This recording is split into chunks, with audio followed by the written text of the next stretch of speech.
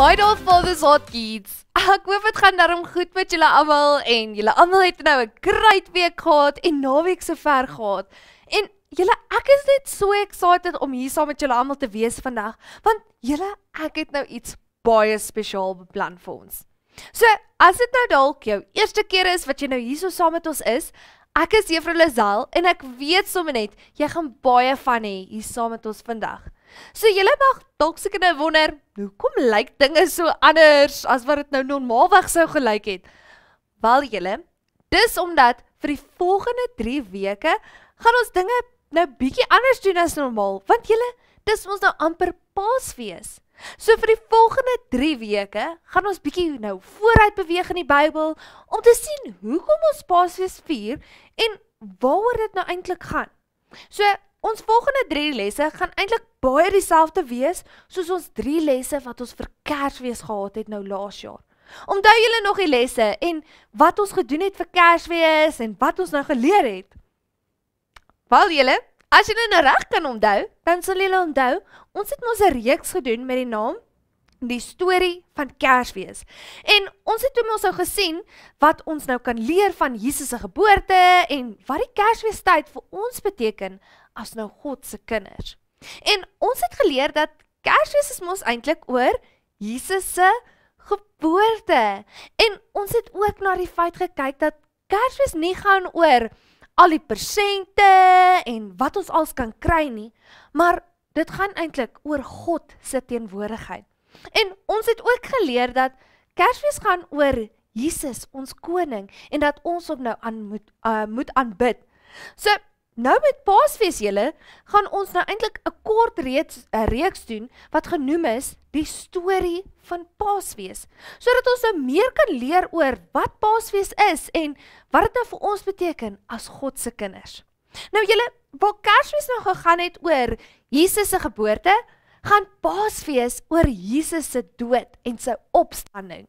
Nou julle, die rede hoekom ons hierdie tipe lesse tussenin doen, is want partykeer kan ons so gewoond raak aan hoe die res van die wêreld hierdie vakansietye vier, dat ons as God se kinders eintlik vergeet waaroor dit regtig gaan. Nou, Paasfees is ook een van daai vakansietye waar mense soms vergeet wat die regte rede daarvoor is en hoekom ons dit vier. En julle, want Paasfees is mos nou eintlik nie net om weg te gaan vir 'n lang naweek en om vir paaseiers in die tuin nou op te soek nie, nê. Dit is eintlik soveel meer en ek hoop nou regtig in die volgende 3 lesse kan ek julle nou help om te sien hoe belangrik Paasfees vir ons is nou as God se kinders. Nou julle, ons gaan wel nog gesels in die toekoms oor Paasfees in ons Bybel vir beginners, maar mens kan eintlik nooit genoeg praat oor die storie van Paasfees en wat dit vir ons beteken nie. En dis hoekom ek gedink het, dis eintlik 'n baie goeie idee en 'n goeie tyd vir ons om net 'n kort reeks te doen oor die storie van Paasfees. So, voor ons nou begin met ons heel eerste storie van Paasfees, kom ons sluit gou ons oë en bid saam, sodat ons eers God kan loof en prys vir hierdie mooi dag wat hy vir ons gemaak het en alles wat hy vir ons gedoen het. Liewe Jesus, baie dankie vir nog 'n dag waar ons net saam met U kan wees in U teenwoordigheid. Help ons asseblief om vandag te fokus op U en help ons om te leer wat U wil hê ons moet leer vandag. Mag ons U teenwoordigheid ervaar vandag soos ons U loof en prys en U naam groot maak. Ons is net so lief vir U. En ons almal sê Amen. So okay julle, so kom ons staan nou gou op sodat ons nou lekker saam kan dans en sing vir Jesus.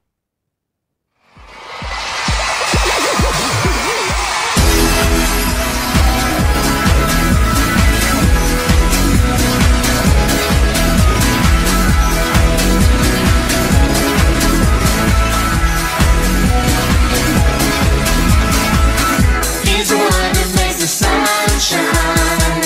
He's the one who puts the moon in the sky. He's the one who hung the stars.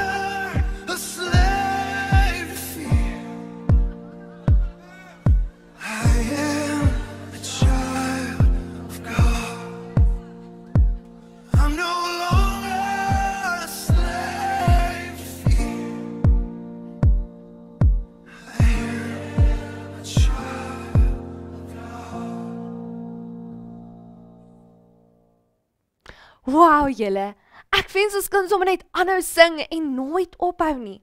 Want dit is net so amazing om God te loof en te prys en sy teenwoordigheid te ervaar. Maar voor ek nou 'n hele les doen oor praise and worship, kom ons fokus gou op vandag se les. So, net soos wat ons nou met ons Kersfees reeks hierdie kort video's gehad het wat ons nou verduidelik het waaroor nou Kersfees gaan ons nou weer sulke kort video's kyk wat ons gaan help sien waaroor Paasfees gaan. So, kom ons kyk gou ons eerste video saam. The story of Easter, the Last Supper. This is Jesus. Heyo! Who is the Son of God and the Savior of the world. While Jesus was on earth, he taught everyone about God's love and healed people from their sickness. He did many miracles like calming storms and even raised people from the dead. Wahoo! At this time, the Jewish people were celebrating a festival called Passover that had been celebrated since the time of Moses, when God brought his people out of Egypt. So Jesus was going to Jerusalem to celebrate. The disciples asked Jesus where he wanted to eat the Passover meal that night. Jesus said, "As you go into the city, a man carrying a pitcher of water will meet you. Hello. Follow him. At the house he enters, say to the owner, Hi. The teacher asks, where is the guest room where I can eat the Passover meal with my disciples? He will take you upstairs to a large room that is already set up. That is where you should prepare our meal. The disciples found everything to be just as Jesus had said. Later that evening, Jesus arrived with the 12 disciples. They sat down to eat, and Jesus said that he was happy to be with everyone. As they were eating, Jesus took some bread and blessed it. He said, "Take it, for this is my body, which is given for you." Jesus told them to do this to help remember him. Then he took a cup of wine and gave thanks to God for it. And he said to his disciples, "This is my blood. It is poured out as a sacrifice to forgive the sins of many." Jesus said, "One of you eating with me here will betray me." He told them that things were supposed to happen this way, but that great sadness would await the one who betrays him. The disciples were very upset and asked, "Am I the one? Who is he talking about?"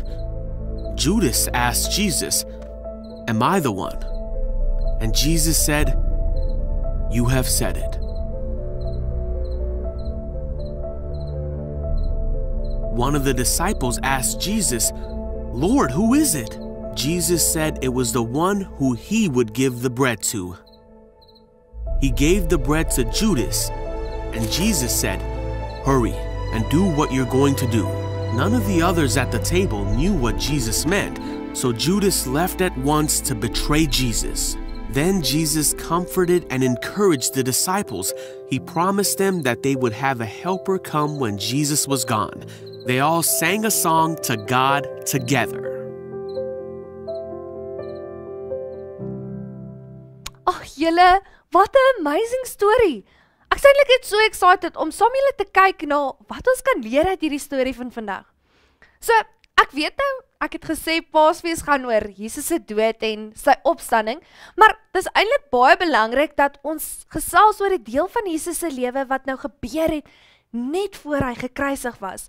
Want julle, wat Jesus daai aand vir sy disippels gesê het om te doen, is iets wat ons nog vandag doen en dit herinner ons aan wat Jesus vir ons gedoen het. So, die maaltyd wat hulle nou hier saam met mekaar gehad het, was 'n Paasmaaltyd genoem. Maar vandag ken ons hierdie spesifieke maaltyd wat hulle nou daai aand gehad het, as die laaste maaltyd.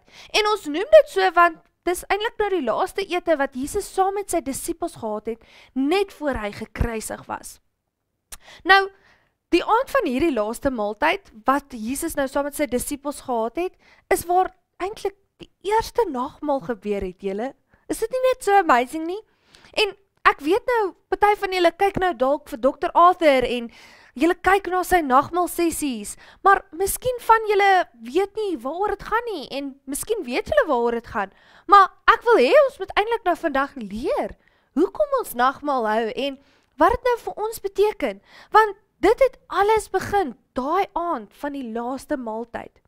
So eerstens, ons vat nagmaal, want Jesus het gesê ons moet dit doen, want tydens die laaste maaltyd het Jesus vir sy disippels gesê, hulle moet dit gereeld doen, sodat hulle hom kan onthou, en dit wat hy vir hulle gaan doen.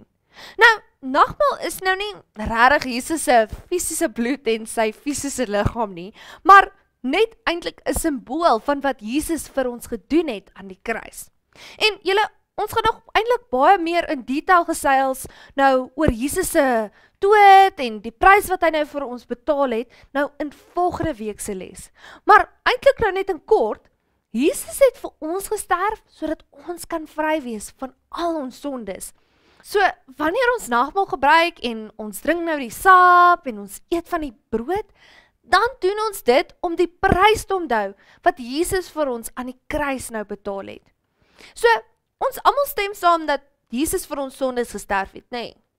Maar, hier is nou die amazing ding. Jesus het nie net gesterf, sodat ons vry kan wees van ons sondes nie, maar hy het ook gesterf, sodat ons vry kan wees van alles wat sleg is, soos nou siektes en vrees en alles wat deur sonde veroorsaak word. So, soos julle almal weet, nagmaal het ons nou 2 dele, en elke deel het sy eie betekenis. So, kom ons kyk gou nou daar. Eerste kry ons nou die brood. Nou, die brood is eintlik nou 'n simbool van Jesus se liggaam en hoe dit vir ons nou gebreek was. Dit is nou eintlik hoekom Jesus die brood gevat het en toe breek hy dit nou voor hy dit nou vir sy disippels gegee het. Nou julle, toe Jesus eintlik gesterf het, het sy liggaam deur baie pyn gegaan. Hy was baie erg seer gemaak toe hulle hom nou gekruisig het. Maar hy het dit eintlik alles gedoen vir ons. En omdat hy hierdie prys betaal het, kan ons nou fisies en emosionele en geestelike genesing kry. En ons kan dit eintlik nou sien in Jesaja 53 vers 5. Hy is geslaan en gepynig ter wille van ons sondes. Hy is gestraf sodat ons in vrede kan leef. Hy is geslaan sodat ons gesond kan word. So julle, elke keer wat ons die brood eet tydens nagmaal, dan moet ons onthou dat Jesus se liggaam gebreek was, sodat ons genees kan wees in elke aspek van ons lewens. So wanneer ook al jy nou dalk bietjie siek voel, of dalk is jy net bietjie hartseer, dan kan jy nou nagmaal gebruik en net eintlik vir Jesus dankie sê, dat sy liggaam gebreek was, sodat jy genees kan word fisies en emosioneel en ook geestelik. Nou julle, die tweede deel van die nagmaal is die druiwesap. So die sap is nou eintlik 'n simbool van Jesus se bloed wat vir ons gevloei het. En sy bloed was ons skoon van al ons sondes, sodat ons in 'n verhouding met Jesus kan wees. En die amazing ding is dat wanneer sy bloed ons nou skoon was, dan is dit asof ons nog nooit gesondig het in God se oë nie. Want julle, God vergewe ons en hy vergeet daarvan asof dit nog nooit eers gebeur het nie. Nou julle, nog 'n ding wat Jesus se bloed vir ons doen, is dit beskerm ons. So, onthou julle nog eintlik die les oor die 10 plaag. Nou, die laaste plaag was mos die dood van al die eerstegebore seuns. En as julle nog mooi kan onthou, dan sal julle onthou dat al die Egiptenare se eerstegebore seuns het mos almal dood gegaan daai aand. Maar die eerstegebore seuns van al die Israeliete was beskermd gewees.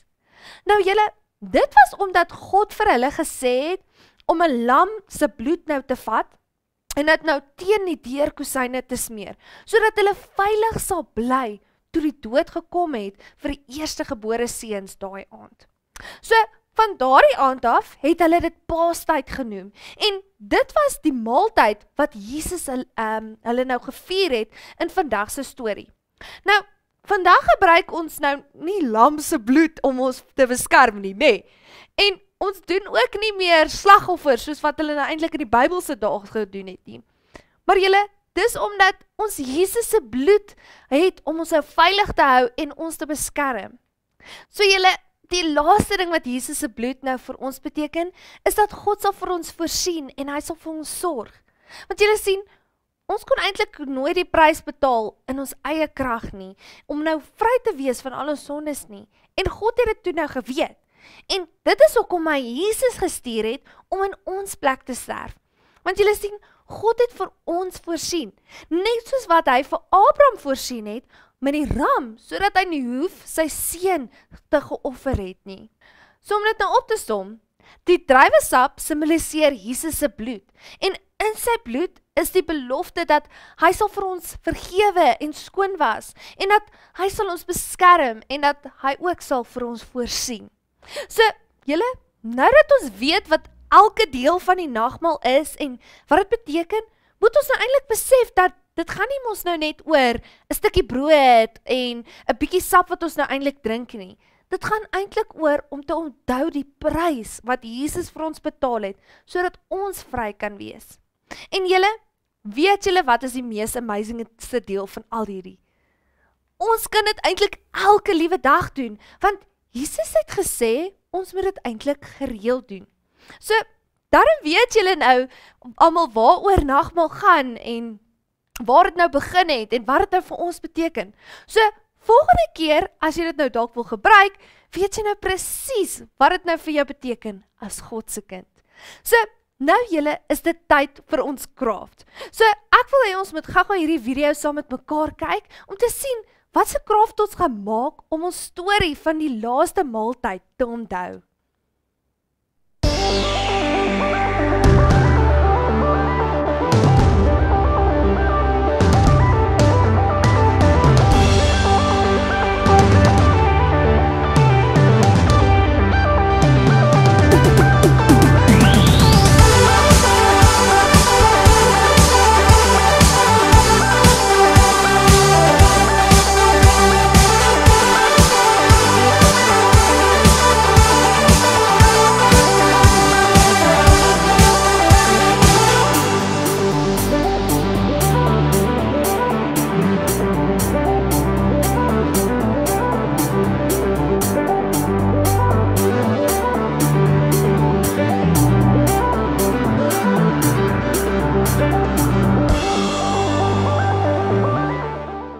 Wow julle, wat amazing craft!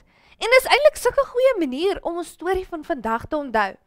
So julle, ek kan eintlik nie wag om te sien hoe julle crafts nou gaan uitdraai nie.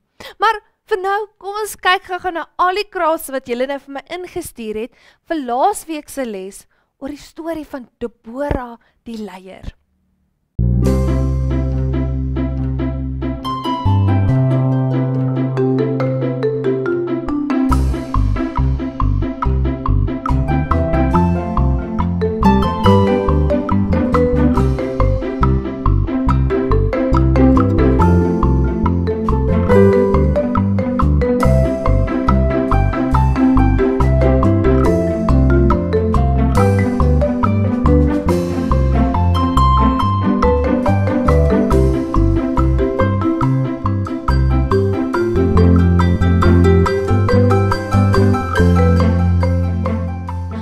Dan julle almal, julle het regtig so amazing gedoen met julle crafts. So, onthou nou asseblief om julle crafts my in te stuur, sodat ons almal nou kan sien hoe kreatief julle is en hoeveel van ons het met al ons crafts. Nou, julle ken seker nou al die drill teen nou al, nee. As julle nou julle crafts wil deel op die skerm, dan moet jy nou mos nou 'n foto van jou craft los in die comments van die craft post wat ek maak direk na ons les. Onthou nou julle, om dit nou vir my te stuur voor Vrydagmiddag, sodat ek dit kan regkry vir volgende week se les. Maar julle, dis nou ongelukkig die einde van ons les en dis eintlik amper tyd om baie te sê. Maar voor ons nou dit doen, kom ons sing gou nog een liedjie saam vir Jesus.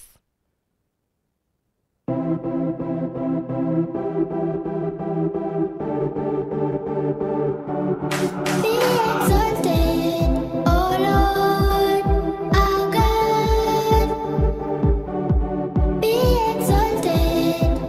Lord.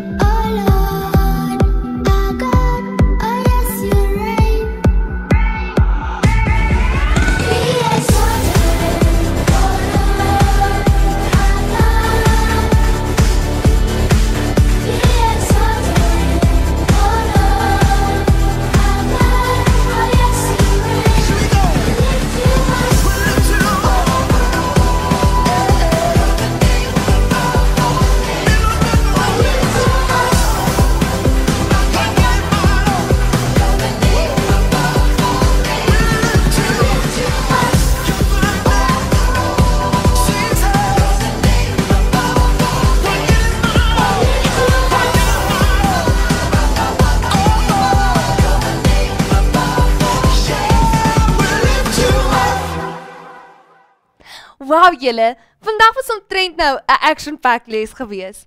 Kort, maar eintlik so kragtig. En ek weet sommer net, ons almal het iets nuuts geleer vandag.